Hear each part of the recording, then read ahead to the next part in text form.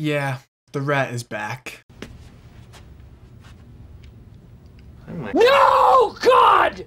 How's it going, guys? In today's video, we are going to be going over the Player of the Month Yedder SBC potentially coming out for winning the Ligue 1 Player of the Month for September. As you guys could have seen in just a screen ago, Yedder had 4 goals in 4 games, pretty much outplaying most of the contenders, as well as Monaco had a decent month as well. So it does look very likely that Yedder is going to win that SBC. So today we're going to go over some price predictions for him, as well as some really good investments that you guys can make to either complete the SBC for cheaper or make a ton of coins from it. If you guys enjoyed today's video, make sure you guys drop a thumbs up and hit that subscribe button if you're new. Can we go for like 50 likes on this video, guys? I know we can do it. Yesterday you guys smashed the goal, and I'm sure this one we can smash as well. Without further ado, let's get into it. So guys, yeah, the rat, he had 4 goals in 4 games for Monaco. A really good month for him as well. But he doesn't really have too much competition. Now there is the potential for Hwang Huzhou right here with the Korea Republic. With a win and a draw, he had 3 goals and 1 assist. And as well as, you know, down here we had 2 goals, 2 assists. I'm not going to pronounce his name. And then Jonathan David as well had 3 goals in 3 games. 4 goals in itself is really good. Yedder had a really good month, and he is a little bit more popular than the rest, so I do think that he has the potential to actually slide in and win this Player of the Month. Regardless though, going over any of the investments, it'll work for any of these players, guys. Fodder is so low. So first things first, I want to talk about the Yedder pricing. Right now he sits at 13.5k on Xbox, 26k on PlayStation. Pretty big gap, not gonna lie.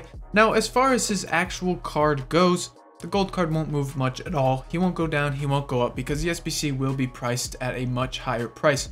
Now keep in mind, if he does win Player of the Month, he will actually move up to an 86 rated card, which is obviously 2 overalls higher than the 84. And judging off some of the other SBCs, which we will actually go into Ultimate Team right now and take a look at Benzema and the other Player of the Months that we've gotten so far, I'm a little torn between what to decide for Yedder's price prediction.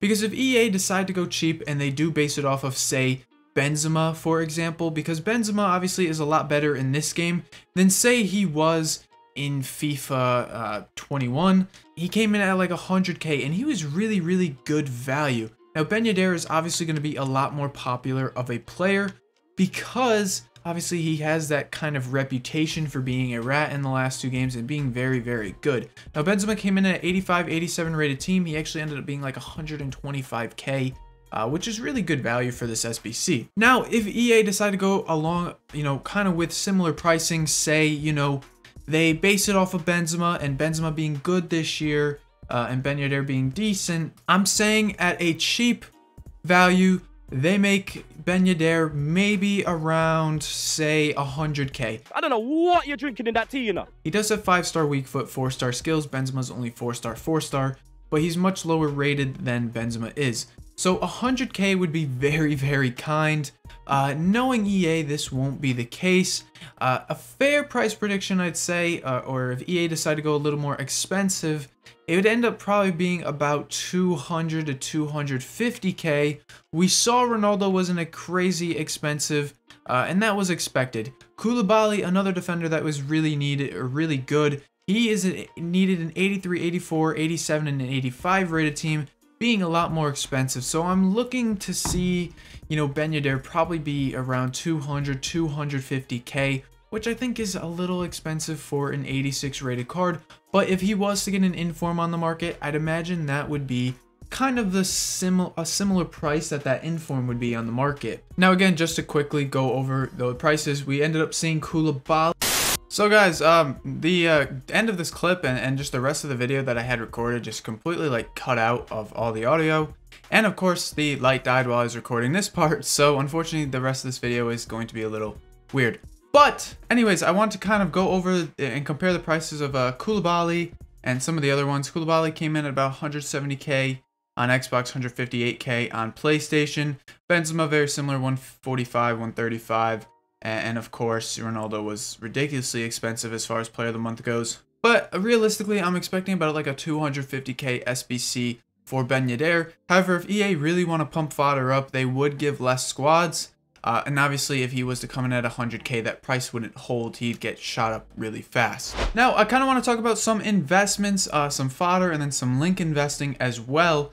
Now, with fodder, I find it very interesting because if they do require, say, a Ligue 1 player for an 86 rated team or something like that, there aren't many choices. As you guys can see, from the 84 and on, it is just PSG players. And really, the only fodder choices there is Di Maria, Verratti, Keylor Navas, not Jesus Navas, and Sergio Ramos. Other than that, everybody is very expensive as they are usable in game. Donnarumma 70k, which is too expensive. Marquinhos is 90k. Hakimi's 155k in the game right now. So a lot of these cards are really, really expensive, and I don't really see other choices that much. So if there is a Ligue 1 requirement for a high-rated squad, there's really only few players that you can really choose from. Personally, I love defenders usually, but I like Di Maria and Verratti in this case. I don't know if we'll see an 88 rated squad needed for Ben Yedder, but we will probably see an 87, an 86, and an 85 rated squads needed. So keep an eye out for that. As well as we can look at like French ones as well, France links. You know, we saw that EA does like to include some of them. If I get rid of the Ligue 1 link filter, whatever.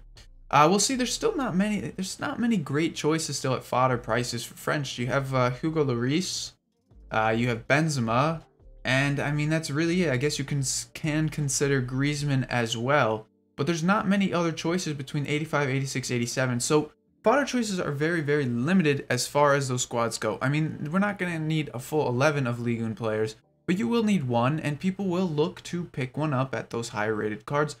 So I do like the look of, you know, if Ben Yedder comes out, I do like the look of picking up some of the fodder because I think it'll do well. And not to mention, we don't have a great French striker that is in the mid-tier price. I mean, you have Benzema. Some people don't like Benzema because he is a little bit different of a build. He's a bigger build. He's a different striker. And Kylian Mbappe, he's 1.25 mils, so not many people can afford him. So I think a lot of people are really going to be looking into Ben Yedder because I do rate him over Griezmann as well.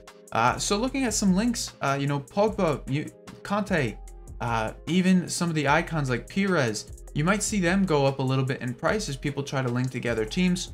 Same with maybe, I mean, I doubt many people are going to play with Di Maria in their team, but you might see a few of the Ligue 1 links go up as well.